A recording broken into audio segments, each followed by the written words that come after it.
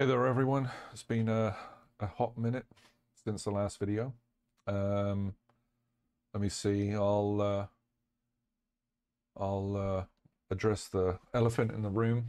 Um, so, future versions of the Community Theme Creator will no longer be published on the Launchbox forum. Um, where they will be published is yet to be determined. I have a few ideas. Um, and There will be an evaluation version, so it's free to use, free to try. But obviously, it will have features that are disabled, i.e., you will not be able to publish themes, you will not be able to render custom images, things like that. Um, but future versions will be behind a paywall. And the reason for that, there's a couple. First off, some of the new features that I'm adding to the theme creator, I'm actually having to reach outside and pay an individual um, to do some development work for me. Okay.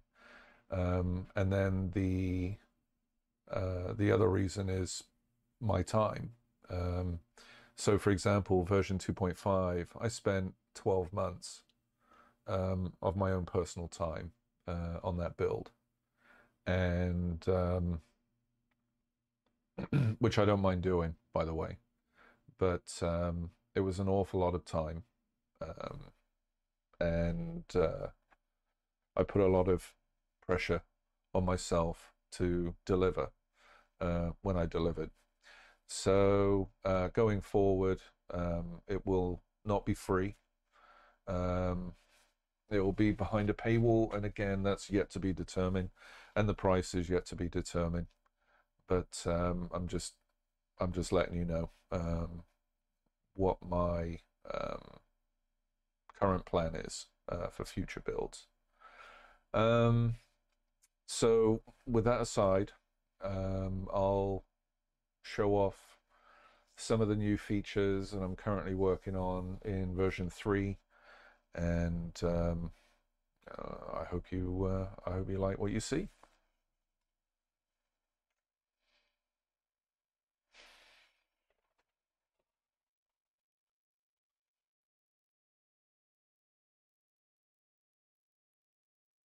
So I'm going to leave this particular theme up.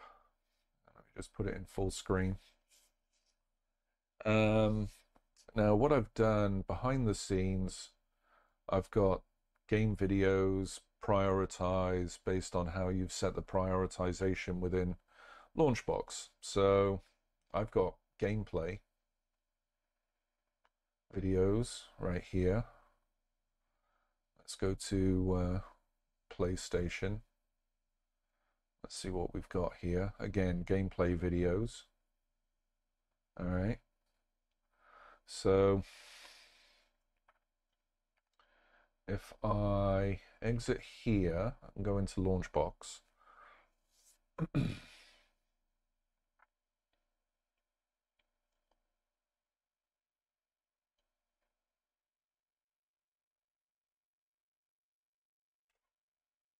I remember how to do this.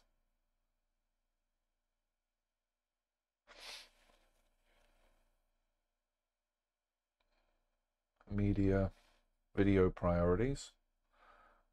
I've got video snaps as the highest priority. Okay, so I'm going to click on theme video and move it up. Hit OK. Close Launchbox. Open Community Theme Creator.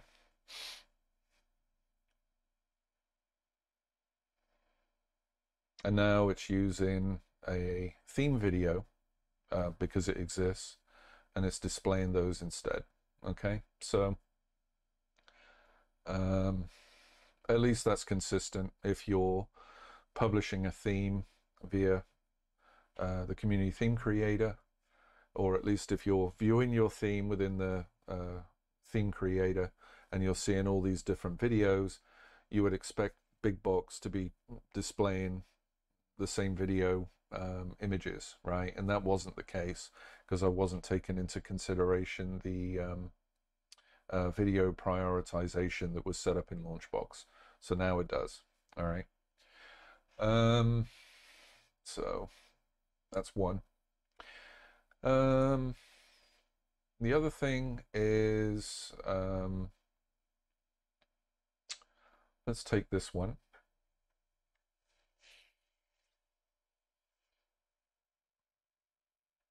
And as you can see, this is a vertical theme.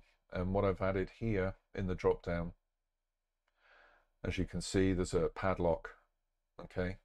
So you have the option to essentially publish this theme and force it to use the selected aspect ratio.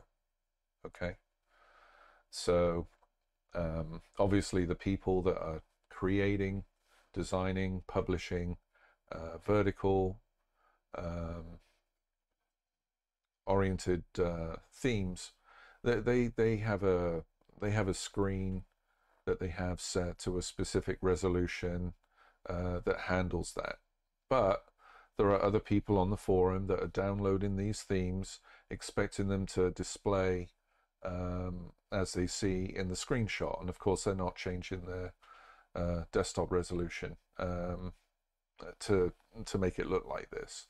So to save confusion, you can publish and force Big Box to display this target aspect ratio, and then for those users, you'll get a border, black borders, but at least the views will display as designed.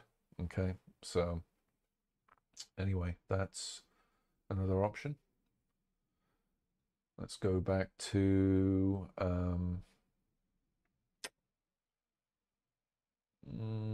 yeah, let's go back to theme components view, and I'll go here.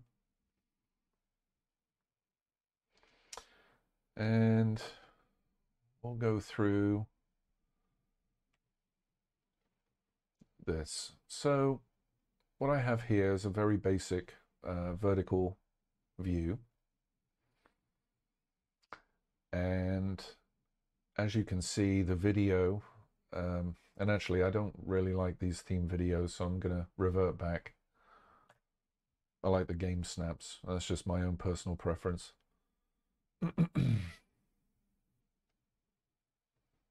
So if you missed what I did the first time around, you'll catch it this time around. All right. Tools, options, scroll down to video priorities. And I want theme video snaps as the highest priority. All right. Sorry about that. Let's go back in.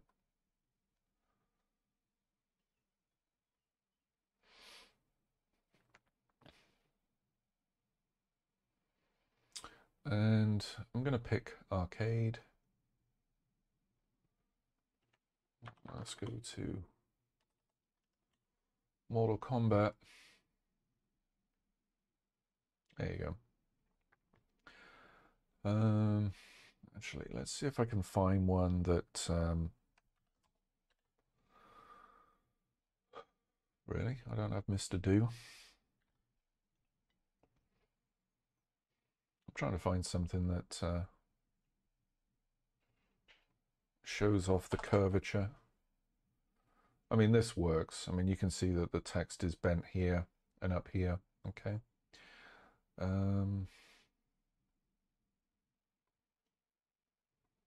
Yeah, these are good. All right, let's go into the editor.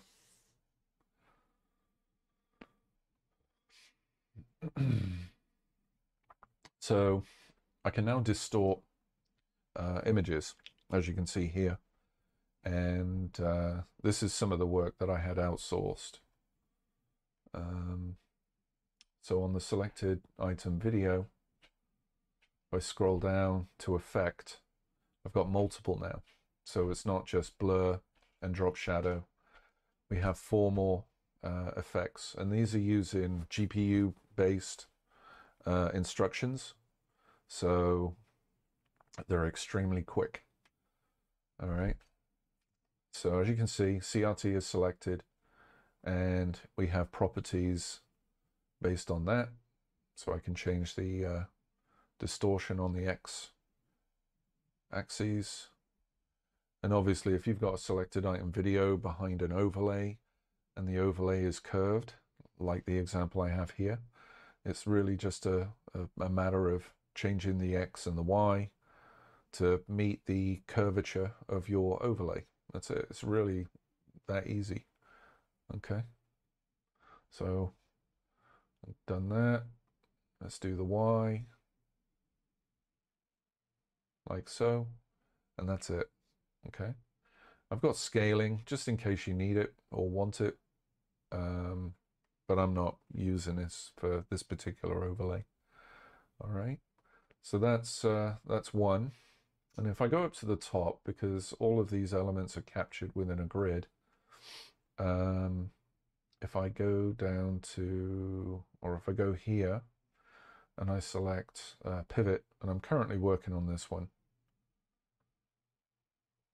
we can adjust the axis as so, and it's creating an accurate perspective of essentially everything that's within that element.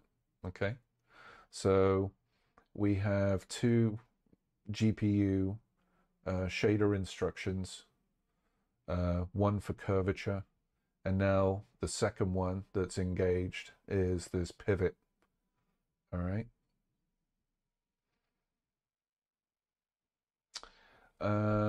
And to see both in conjunction with a better, because obviously this is a, that just looks flat.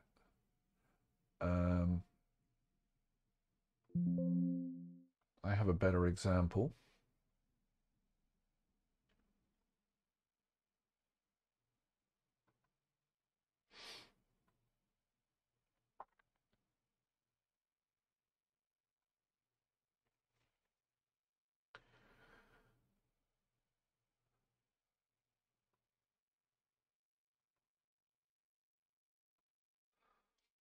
And what I've done here, as you can see, I've applied the pivot to the text list, and I've applied a pivot to the video, and the video also contains a curvature distortion effect. As you can see, the text is still bent to meet the curvature of the overlay.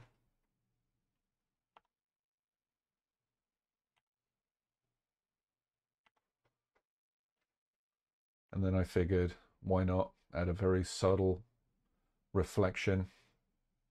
As you can see here, it's mimicking the curvature as well. A reflection up here. It's all real time, very fast. Okay. And then let's see.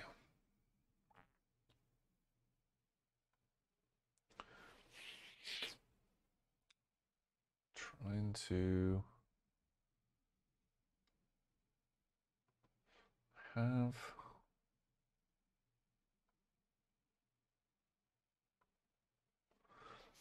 some other examples if I can remember. Yeah, here's another one. Now I tried doing this before using the monochrome effect that I had already in Community Theme Creator, but that's software based, and it was converting a colored image into a monochrome image at the software level was too slow. So I have a monochrome effect, and as you can see, it's very fast. So the unselected items are black and white. The selected item is in color. I mean, it was, you know, just to demonstrate performance really. But if I go into the wheel item, I believe it was this one, or maybe not.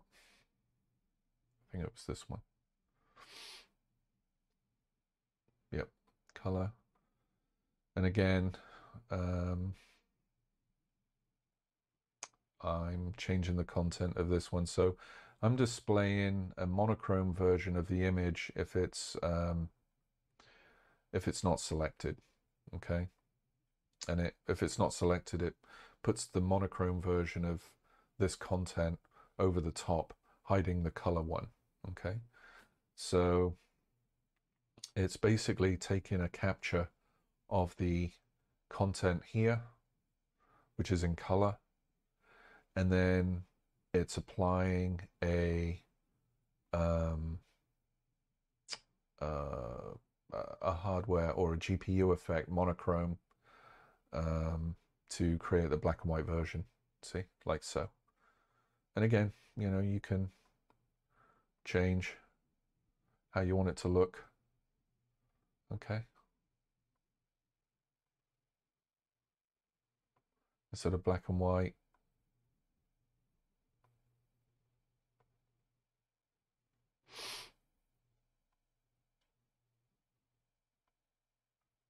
So like so. Go back to views.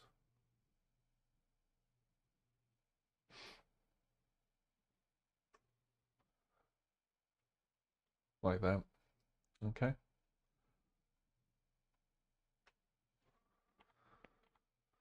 So that was monochrome. And then if I use the same view, actually, we can go to user-defined view. And this is using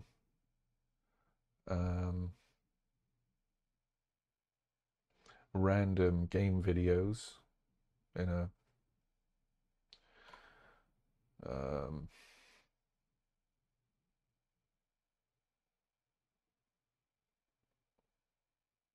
just on a loop. It's just picking a file, displaying it for so many seconds, and then picking the next one. But what we can do, we can apply a mask, or sorry, an effect to this one, and I've called this one Pixelate. Okay, now you can apply this effect to anything. It's entirely up to you. You can only have one effect per element. So what you can do to get around multiple effects is nest them. So you can have a grid or a canvas and a grid or a canvas. So canvas, canvas, canvas, canvas, and each one can have different effects. So you can have a curvature on one. The parent could have pivot, for example, or it could have pixelate. The next one up could have monochrome. The next one up could have pivot. All right, so that's how you can get around not being able to apply multiple effects to a UI element. You can just nest them within another container and apply the effect to that. All right, so that's Pixelate.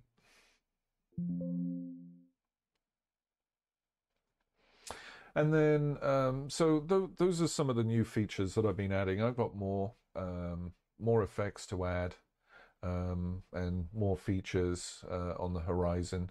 But obviously, it goes without saying, I've fixed a series of bugs. I've fixed a number of bugs, added some other features that I can discuss at another time. But I wanted to demonstrate these. These are the big ones that I've been focusing on, considering I've been reaching out to a resource to do some of these effects. And like I said, I've got some more that I have planned, and I'll show those off in due time. But yeah, I just wanted to show off what is currently there in version 3, and just to let you know what my plans are going forward. All right, so until the next video, take care everyone. I'll catch you next time.